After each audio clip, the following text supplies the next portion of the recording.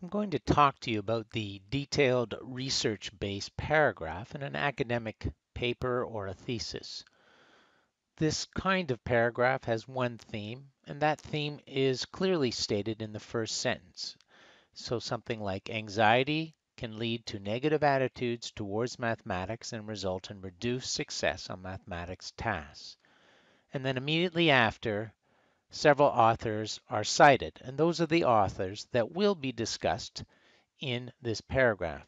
Now, those authors are researchers who have completed studies, and so each research article will be summarized in a single sentence. That's typical. Details are important, like the type of study, number, and type of participants. So in this first case, Devine reported in a quasi-experimental study, that's the type of study, of 120, that's how many, and their grade 7, 8, and 10 participants. So we get a good idea of what this was about, that students with high math anxiety had significantly lower mathematics scores on final exams than students with low math anxiety or low anxiety.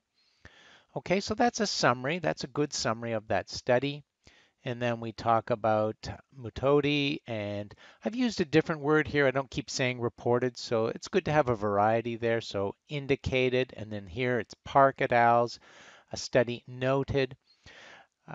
And the other thing is you want to use an active tense here. So you wouldn't say a study by Devine, you would say Devine reported. Mutadi indicated, Park et al. Noted. Okay, so there's an active sense. You're not saying was. It was reported. Um, it's a subtle thing, but active tense is preferred over passive tense. So quick review, you have the topic sentence here, about what the paragraph is about, followed by a number of authors, in this case 3 authors, and each of their studies is summarized in a sentence in turn.